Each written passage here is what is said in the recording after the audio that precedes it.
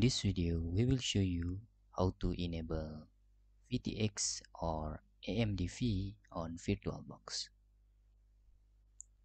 First, when you create virtual machine on VirtualBox, you will see the default in the processor, the enable nested VTX or AMD-V is disabled or gray out like this.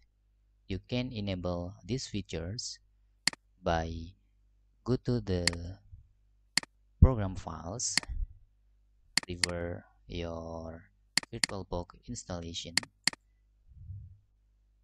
then you can type in here command prompt.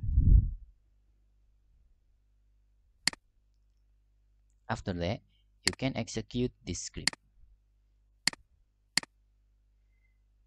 Windows 11 VM is your virtual machine name.